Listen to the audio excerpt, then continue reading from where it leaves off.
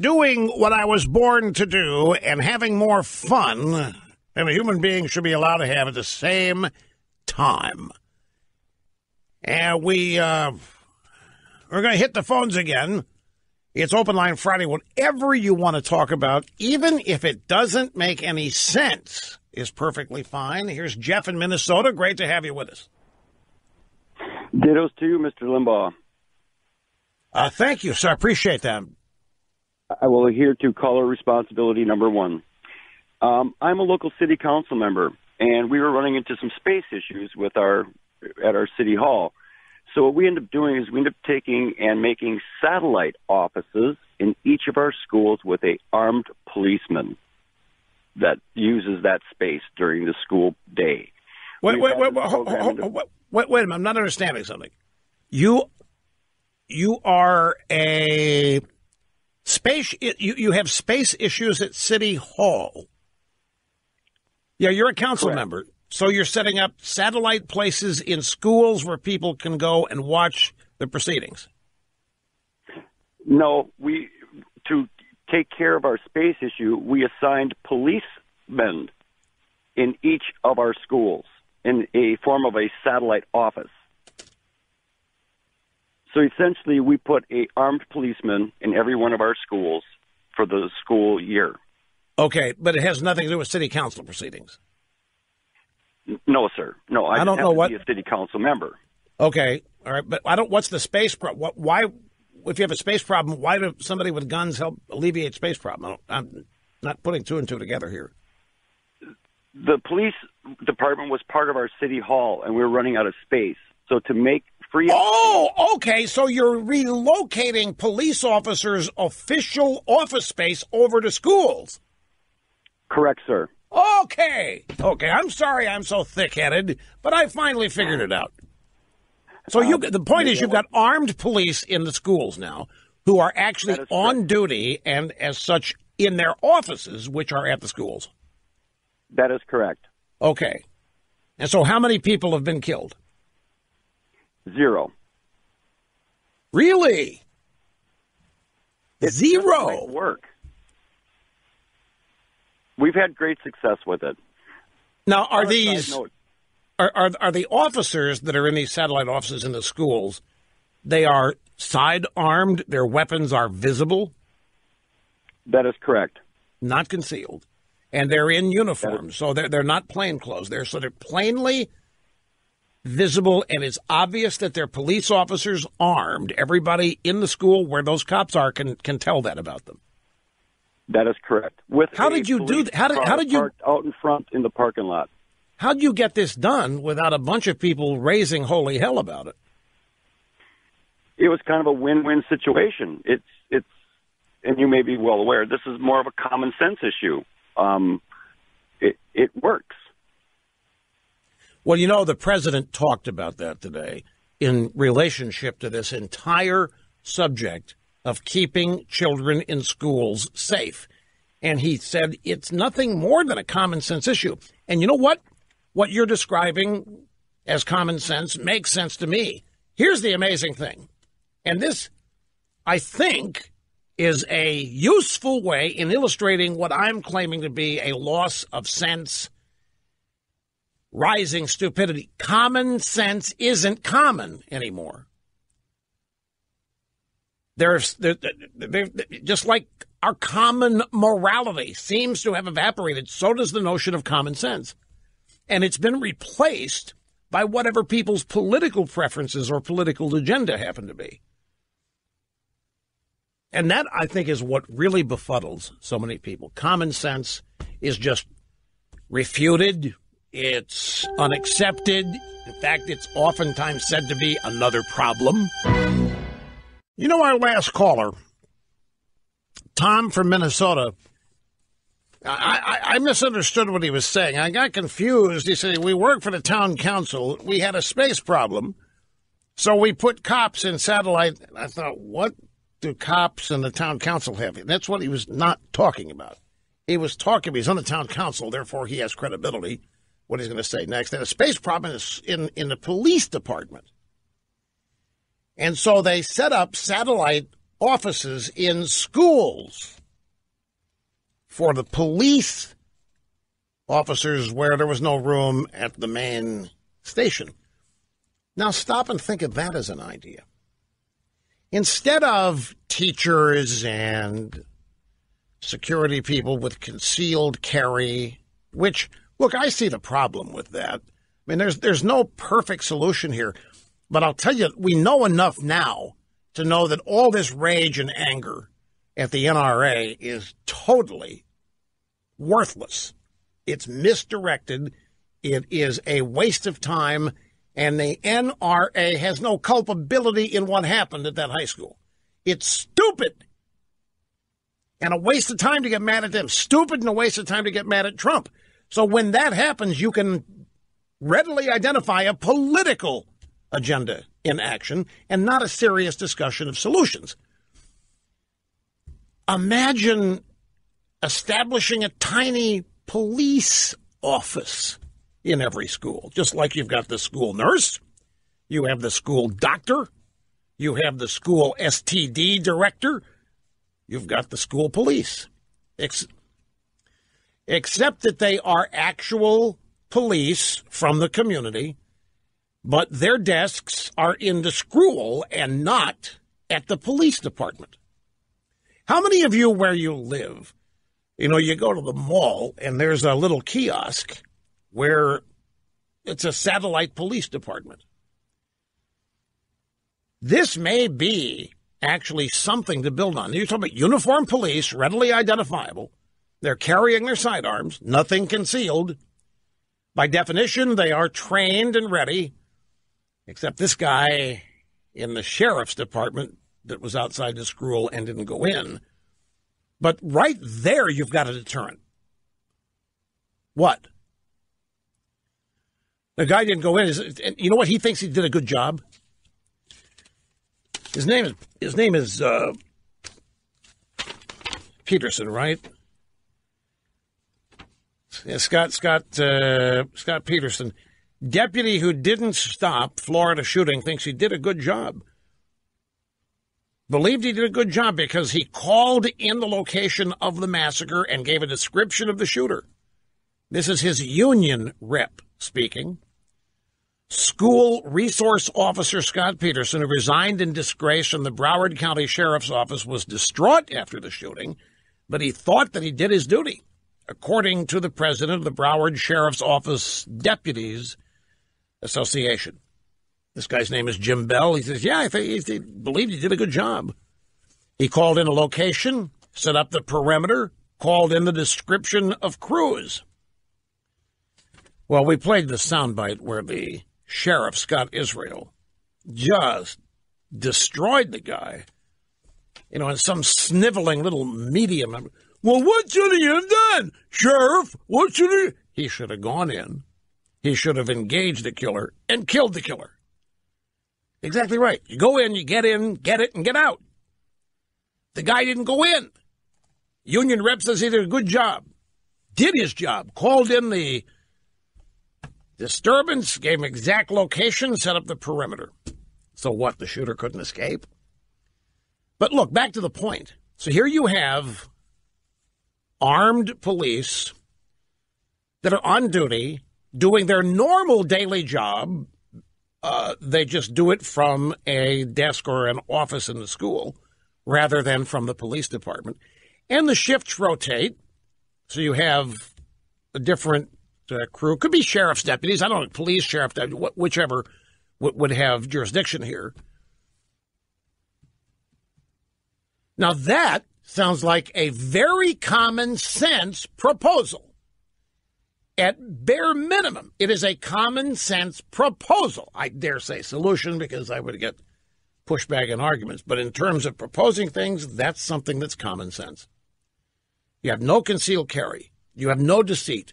You don't have to worry about whether the concealed carry people know what they're doing, whether they've been properly trained, whether they've been following up on the training, being recertified, or all that, because we already know that with uniformed police and sheriff's deputies. Plus, everybody would know they are there. And there is the deterrent factor right there. Everybody would know where they are. Now, in a big school like this one, this school's as big as mine. The student body, I think, was 3,200 where I went to school, but there were two schools for one town. This was 3,000 students roughly. That's a large school. So if you have a static location for the police, then people are going to know where they are. And thinking ahead, if you're a perp, you could probably plan a shooting as far away from where the uniformed police are as possible. But still, the knowledge that they're there, the knowledge that somebody who is legally trained, legally empowered to shoot back at you. Because right now, these perps, as wacko and disturbed as they might be, they know full well that they're going to be the only ones with a gun. Because they know full well the American left has turned schools into gun-free zones. So it is, for the first 2 to 5 minutes, they have no opposition. They have no obstacles. So that's something to think about. I didn't understand what the caller was getting at first. I thought he was talking about shortage of space at Town Hall, which is where city councils. This is Randy in Atascadero, California. Hi, great to have you with us. Yeah, hi, Rush. Good to be with you. I'm a trauma surgeon. I've been a trauma surgeon for 40 years, seen a lot of trauma, particularly gunshot wounds. And when I was hearing them talk the other day about having guns at the schools, my initial reaction is that, negative towards that.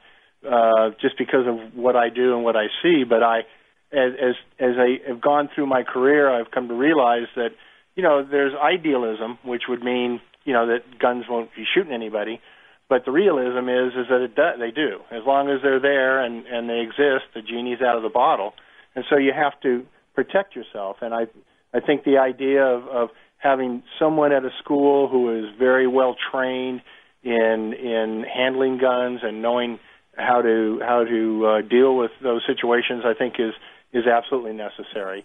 The only one thing I get a little worried about is when I hear them keep talking about the teachers. Not that the teachers can't do that, but if they keep talking about teachers, the teachers are kind of becoming sitting ducks. If you're a gunman, you're going to go in there. First one you're going to shoot is going to be the teacher. So I like them. I can see that. We've come up with an alternative idea today. We had a caller from Minnesota who's a member of town council. He didn't identify the city, but he's a member of town council. He said they had in their police department had a space problem. They didn't have room for all the officers for desk duty, just to hang around. I mean, they're not always out in the patrol car. There's officers hanging around. They didn't have enough space. So what they did was open satellite police stations, 1 or 2 cops in a room at neighborhood schools.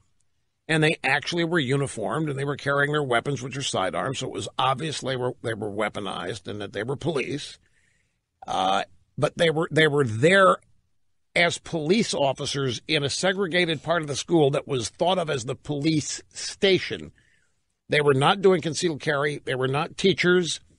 And I thought, that kind of makes sense to me. How many times you go to the mall and you see a miniature kiosk with police officers in there? Any number of places where this happens. And if you would therefore have a known deterrent in the school, you would have trained police officers who are fully equipped and trained to deal with firearms and situations like happened in the school. You wouldn't be putting the onus on teachers who would have to be trained for it. It's an idea, at least, and it may be worth trying. It's going to be automatically rejected by people who want to keep blaming guns. But no, I agree. It appealed to me much more than having teachers be the people carrying the burden of this. I agree with you. I think that you really do need to have professionals, because they're trained in it, and when it really comes to an emergent situation, they're the ones that least have had experience with that, right. and So I mean, I think that's a really good idea. Or retired police officers, and also, you know, I think it's just key to reduce the access points to these schools. Well, I'd say on the teacher business, you know, I've made no secret of the fact that I am for personnel in schools that are carrying guns, concealed carry, whatever. I have never been a loud voice for those people being teachers. I think some could be if they could pass tests and so forth, but the idea that teachers should carry the burden, I'm not crazy unless you give them some additional pay. But there's no reason you can't have professionally trained armed security in there that don't look like security. They're plain clothes and they're just suits. They're walking around. Nobody knows who they really are. You can pass them off as members of the administrative staff or what have you, but they're there. And perps would know they're there, wouldn't know who they are, wouldn't know where they are, but would know they're there. There's some deterrence in that. Look, before you go, I have to run something by you. I saw, I read a lot of tech blogs. And the tech blogs all hate the NRA. They're just perfect leftists. And one of them went out and found a trauma surgeon who said the reason we've got to stop the AR-15 is a pistol fired through a liver or kidney. We can save the organ, but an AR-15 obliterates the organ and the person has no chance. And it was all a way to create additional thinking that we need to ban the quote-unquote AR-15, which is the devil of the moment. And they went and got a trauma surgeon to describe what happens to an internal organ with an AR-15 round as opposed to a pistol bullet. Well, of course that's going to be the case. One's a rifle and one's a pistol. Right. I mean, it has to do with velocity, as you probably know. And the fact is that that's true about the rifles, but, it's also true about a Magnum. You have a 44 Magnum pistol, and it will do the same thing. I have dealt with those, and they make a hole bigger than your fist in the liver. And they tumble, and the exit hole's bigger than the entry. Yeah, I know. It's none of it. Yeah, so I mean, it's not just the rifles. I mean, I personally have to say that I think there has to be strict limitations on these automatic rifles. But I do think that you're not living in this world if you think that getting rid of all guns or getting rid of guns, for the general public is going to get rid of the problem, because precisely. It's so true. The criminals then are going to be the main ones with the guns. Well, by definition, it's criminal. Yeah. When you start regulating the law-abiding, what are you accomplishing? Except denying them liberties, freedom, whatever. Regulating the law-abiding is absurd here. It's common sense, but it doesn't present that way to people who've been radicalized on this. Look, I appreciate the call, Randy. I got to go. I'm way out of time here. We'll be right back, folks. Don't go away. Looky here, folks. Houston Chronicle. Headline, North Texas school is getting a police station because horrific things can happen anywhere. They're calling it a police substation. North Texas Public Charter School is getting a police substation on campus, not because of any specific shooting event, but because horrific things can happen anywhere. The school board of Westlake Academy worked with the city council of Keller, which is north of Fort Worth, to get the plan for a Keller police substation on the school's campus. The story was uncovered by CBS DFW, Dallas-Fort Worth. That's the CBS Dallas-Fort Worth Bureau. So it's already happening out there. Minnesota, and now in the Dallas-Fort Worth area. This idea may pick up steam. To the chagrin of the Democrats, the anti-gun, they're going to hate this. Law enforcement, the charges of, you know what Black Lives Matter says, they're going to target black Americans. You wait till the left gets hold of this idea. And they're going to overshoot, and it's going to backfire on them, just like they have on taxes.